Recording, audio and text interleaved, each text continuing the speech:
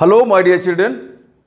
Children, in the class of gravitation, we'll continue with satellites which we started last time. Children, we have already had overview of satellites, and right now we are going to study in detail every aspect of the satellites. So let's begin the day with orbital speed. Well, satellites are those objects, you are aware of it. Satellites are those objects which revolve around a planet. This is planet of mass m, and this is satellite revolving all around it in circular orbit. And the speed with which the satellites move in this orbit, the speed with which the satellite moves in this orbit is called its orbital speed. So what is orbital speed? We'll know very shortly. Well children, we know that there cannot be circular motion without centripetal force. Here the satellite is moving in circular orbit. So where is this centripetal force coming from? This centripetal force, the centripetal required for circular motion of satellite, is provided by gravitational force of attraction between satellite and planet. Necessary centripetal force for circular motion is provided by gravitational force of attraction between satellite and planet. What is centripetal force? Yeah, centripetal force is mv square by r, and force of attraction between planet and satellite is g, mass of the planet into mass of the satellite upon r square, that is square of distance between them. We can see that the r cancels out, one of the power of r cancels out, and this mass cancels out. And what do we get? We get v0 square as gm by r, or v0 is gm by r square root. So this orbital speed does not depend upon mass of the satellite, and its value is what? Square root of gm by r. Well children, we know that there are two types of satellites: polar satellites and geostationary satellite. Polar satellites or earth satellites are those satellites which are very close to the earth's surface. So what is orbital speed for earth satellite? For these satellites, this r is nearly equal to the radius of the planet. Why? Simply because h is much more smaller than r. H is much more smaller than r. Therefore, this r is nearly equal to the radius of the planet. And if we write that, we get what? Gm by capital R. Gm by capital R. And what do? We multiply within this square root. We multiply by capital R and divide by capital R. And what is this? The first term is what? Gm by r square. And the second term is what? R. And this Gm by r square is acceleration due to gravity over the surface of the planet. So if we write g for this and r as it is, what do we get? Orbital velocity is square root of gr, where g is acceleration due to gravity and r is the radius of the planet. For our earth, well, g is 9.8 meter per second square and r is radius of our planet earth, and this radius is 6,400 kilometer, or we can say 6,400 kilometer, 64 into 10 to the power 5 meter. And if we substitute these values here, 9.8 into 64 10 to the power 5 square root, it comes out to be what? 7.9 kilometer per second. So this is orbital speed of earth satellites, polar satellites. Well, geostationary satellites are far away from Earth's surface. They are called so because they are stationary with respect to Earth. And the distance at which these satellites revolve in their circular orbit around Earth is exactly 36,000 kilometers. So we'll write r as this distance of the satellite from the Earth as capital R plus h. Well, orbital velocity as usual is gm by r square root, and for this r we write r plus h. And what do? Within this square root, we multiply it with r square and divide it by r square. And what is this gm by r square? Gm by r square is, as usual, acceleration due to gravity over the surface of the planet. So for this we write g, this r square is written as it is, and r plus h is written as it is. We know each and every term here. For planet Earth, yeah, for our Earth, this g, the average value of g over Earth's surface is 9.8 meter per second square. Radius of Earth is 6,400 kilometer.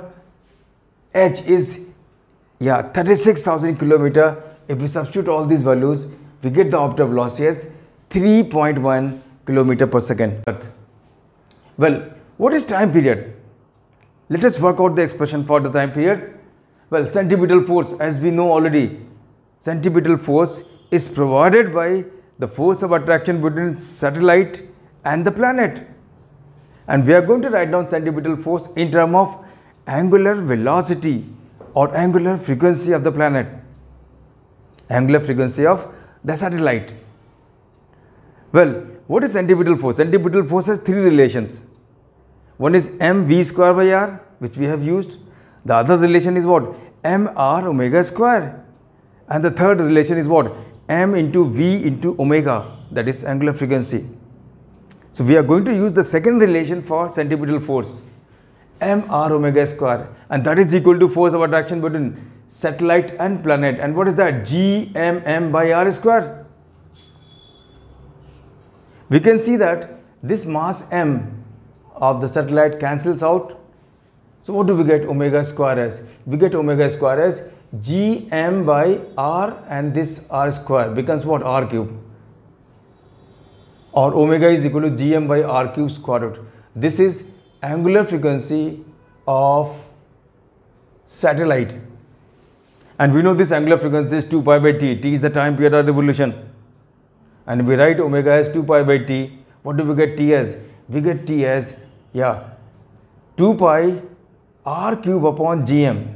This is the value of, this is the expression for time period for any satellite. As usual, if the satellite happens to be polar satellite, yeah, Earth satellite, whose distance from the Earth's surface is negligible as compared to the radius of the Earth's surface or radius of the planet. Well, what do we write this r as? We write this r as capital R, which is the radius of the planet. We get t as 2 pi r cube upon gm. Well, gm upon r square. One r square can be taken from here to here in the denominator. The gm upon r square becomes what? G. And we are left with r in the numerator. So this time period can also be written as 2 pi r upon g whole square root. What we have done here is, we have used this relation, g is equal to gm by r square, or gm is equal to g into r square. Just write gm is equal to g into r square, we get this relation. And if we substitute the value of r, that is 64 into 10 to the power 5, and g as 9.8, and solve it, we get the value of time period as nearly 84 minutes. So this is time period of polar satellites. Well, we can also write down this time period in terms of material of density of the planet. And this derivation is very, very important, children. And this is asked in your school exam. This is one of the favorite derivation of your school exam. So what are we going to do now? We are going to write down the time period of polar satellite. We are going to write down the time period of polar satellite in terms of the density of the material of the planet. What is time period? Time period is 2 pi r cube upon gm. This is the formula of time period. And what are we going to do? Let us substitute the mass. What is mass of the planet? Mass of the planet is going to be volume of the planet into density of the material of the planet. So mass of the planet is going to be volume of the planet. Planet is spherical in shape, so its volume is going to be 4 pi by 3 r cube. And we multiply this volume with density, we get mass. And if we substitute this mass here, what do we get? 2 pi r cube upon gm. M is what? 4 pi by 3 r cube into rho. Yeah, we can see that this r cube cancels out. This r cube cancels out. And if we take this 2 pi inside this square root, so this 2 pi becomes what? 4 pi square. G 4 pi by 3 rho remains as it is. And we can see here this 4 cancels out with this 4 and one of the pi cancels out. This 3 within square root moves up to the numerator. So what do we get in the numerator? 3 pi upon 0. The time period is what? 3 pi upon 0. This is very, very important formula.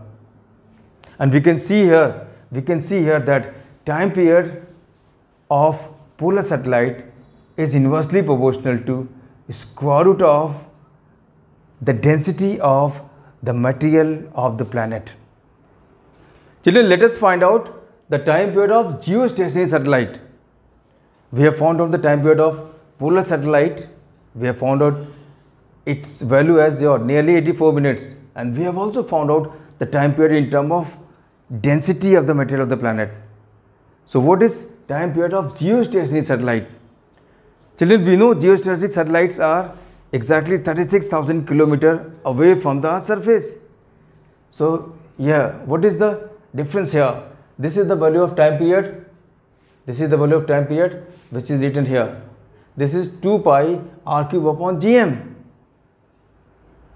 For geostationary satellite, for polar satellite, this small r is equal to r, the radius of the planet. But for geostationary satellite, this small r is going to be r plus h. This h is 36,000 kilometers. And if we substitute this as r plus h, we get the r plus h cube. Now what are we doing here? We are dividing it by r square and multiplying it with r square. And this quantity we know that this quantity is nothing but acceleration due to gravity on the surface of the planet. So for this we write g. So what do we get? R plus r cube as it is, and for this we write g and r square is written as it is. Now we can substitute. R is what? 64 into 10 to the power 5. H is what? 36 into 10 to the power 6 meter. 36,000 kilometer. That is 36 into 10 to the power 6 meter. G as 9.8 meter per second square for Earth's surface, and R is equal to, we already know R is this. So if we substitute all these values, we get the time period exactly equal to 24 hours. 24 hours is the time period of revolution of geostationary satellites. Children, I am going to work out a relation between orbital velocity, which we have just studied right today, and in the last class we studied escape velocity. So we are going to work out a relation between orbital velocity and escape velocity. Well, orbital velocity which we have just studied for polar satellite is what? Gr square root. G is acceleration due to gravity and r is the radius of the planet. And what is escape velocity? Escape velocity of an object over a planet is 2gr, where g is acceleration due to gravity over the surface of planet. So this is escape velocity. This is escape velocity or speed, which we have already studied. This is orbital speed, which we have studied right today. Now you can see here, if we divide from VE, V0, this is relation 1, this is relation 2. From 2 we divide 1. What do we get? We get what? 2gr square root divided by gr square root. What does this mean? gr will cancel out. We get VE upon V0 as root 2. Well, this simply means escape velocity is root 2 times orbital velocity. This is what is the requisite relation. This relation means that escape velocity is greater than orbital velocity by 41.4%. And how do we work it out? See, I am going to work it out. You can straightway say, and also you can work it out. What is escape velocity? Escape velocity is root 2. Root 2 means what? 1.414 times V naught. We can write 1.414 as what? 1 plus 0.414 times V naught. Let us open up the brackets. What do we get? We get VE is equal to V naught plus 0.414 times V naught. That means VE minus V naught is equal to 0.414 times V naught. We can write it as VE minus V naught upon V naught. Let us change the side of V naught from here. What do we get? 0.414. So what is this? This is change of velocity. This is delta V, that is the velocity by which, the value by which the escape velocity is greater than orbital velocity. This is delta V, and this is original value of velocity V naught. So this is fractional value by which the escape velocity is greater than orbital velocity, and that fractional value is what? 0.414. And if you multiply both sides by 100, what do we get? Percentage value. This is percentage value. And this percentage value is what? 41.4.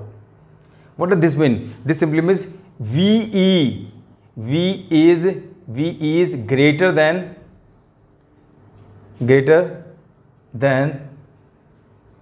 V naught, that escape velocity is greater than orbital velocity by 41.4%. Children, let us know finally what is the energy of satellite. You already know that satellite is an object which moves in the gravitational field of the planet. The motion of satellite takes place in conservative force field. So what is energy of satellite? Energy of satellite is always sum total of the kinetic energy K of the satellite and potential energy U. The total energy E is sum total of kinetic energy K and potential energy U. What is kinetic energy? Kinetic energy is 1/2 mv naught square, where V naught is what? Orbital speed. If we substitute the value of V naught, gm by r square root, which we have found out a short while ago.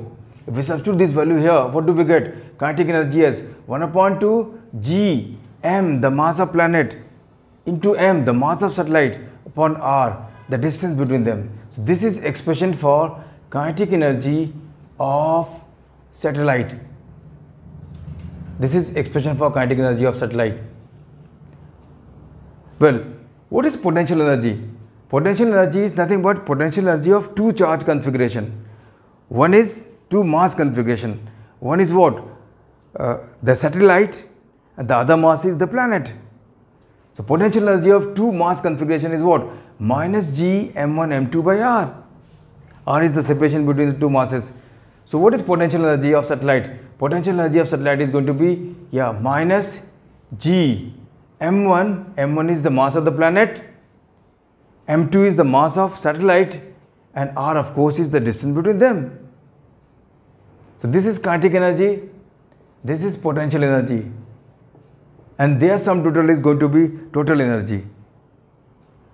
Well, if you look at this kinetic energy, this kinetic energy, if we write as say plus x, we write this kinetic energy as say plus x. What we are going to do, in fact, we are going to compare kinetic energy, potential energy and total energy all from each other. If this kinetic energy happens to be plus x, then this potential energy is going to be minus 2x. Why minus 2x? Look at this kinetic energy, gmm by 2r. This is what? Gmm by r. So this value is twice of this value. You multiply kinetic energy by 2 and you will get this value. So if this is x, this value is going to be what? 2x. But remember, kinetic energy is always positive, it is plus x, and this is always negative, and that is minus 2x. So if we compare the two values, so what do we get out of that comparison? If this is x, this is going to be minus 2x. And what is their sum total? Their sum total is going to be total energy of the satellite. And what is that? E is equal to k plus u. And if you add x with minus 2x, what are we going to get? X plus minus 2x is going to yield minus x. And that is what we get. K plus u is what? Sum total of these two. Total energy. Total energy comes out to be what? Yeah. Minus gmm by 2r. And if this is x, this is minus 2x, then of course it is going to be what? Minus x. Now, if we know this, the comparison of the values in our mind, we can work out the ratio of kinetic energy to potential energy to total energy, or kinetic energy to total energy. What is the ratio of kinetic energy to potential energy? It is what? Minus 1:2. What is the ratio of kinetic energy to total energy? Minus 1:1. What is the ratio of potential energy to total energy? Yeah, it is 2:1. Mass will cancel out, 2/1. So you can find out the ratio of any of these three values from each other. Well, this energy is negative. Total energy of satellite is negative. Why? It is simply because satellite is bound to the planet. It cannot leave the planet on its own. Satellite is moving in the gravitational field of the planet. It is attracted by the planet, and that force of attraction provides necessary centripetal force for circular motion. So satellite is always bound with the earth. It cannot leave the earth or planet itself. There is an invisible cord between satellite and the planet, and that invisible cord is that of force of attraction. So this negative energy signifies a closed system. It tells us that satellite is bound with the planet. It cannot leave the planet itself. And if we want to remove the satellite from the planet, then we need to supply this much of positive energy. So what is the binding energy? Binding energy is the same value of energy but positive. So this is binding energy. The same value of energy but positive is binding energy of the planet. So this is the energy with which the planet is bound to, satellite is bound to the planet. And if we want this satellite to move out of the gravitational field of the planet, then we need to give this much value of positive energy to the satellite to escape, to move out of the planet's gravitational field. Well, if we plot these expressions graphically, this is energy axis, this is negative energy axis, this is 0, 0, this is R, the separation between satellite and the planet. The graphical plot of, this is the graphical plot of kinetic energy, this is K versus R, this is K versus R graph, K versus R, this is K versus R graph. The kinetic energy is always positive and it varies inversely with distance. Potential energy, this is the graph of, this is the graph of U versus R, and this is the graphical plot of total energy E against R. And this ratio which we see here should be obvious from the graph, like here, see, what is kinetic energy? It is plus x. What is potential energy? This is potential energy. What it has to be? Minus 2x from this graph. It has to be minus 2x. And what is total energy? And total energy is what? Minus x. Everywhere this ratio should be visible. Everywhere over the graph. If this happens to be what? Alpha. Well, this total energy, that is potential energy, has to be what? Minus 2 alpha. And this is going to be what? Minus alpha. So everywhere at each and every distance, this ratio, that K, U and E, 1 is to minus 2 is to minus 1. That ratio should be obvious from the graph. So children, with this we come to the end of today's class. Thank you very much. and God bless you all.